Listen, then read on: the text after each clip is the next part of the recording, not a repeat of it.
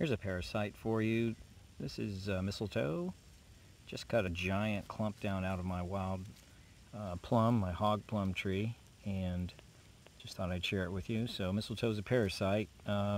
Birds eat these berries and then perch on a branch, defecate, and the little berry seed package comes out and gets left behind on the branch, and the mistletoe just hooks into the xylem and phloem of the tree and feeds on it like a tick feeds on a dog's blood, and then which could be a minor problem or a major problem. This was a giant clump.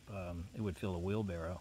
This is just a piece of it, and the branch that it's on will usually wither from the mistletoe outward because nutrients and water really aren't getting there like they should. And the berries are pretty cool. Not to eat, that would be bad, but it's cool the way they are adapted. So the seed is in that little gel pack right there, and you see how sticky it is. It does not want to come off, which of course helps it to cling to a branch until it's had time to penetrate the branch and hook into the tubing, the vascular tissue of the tree.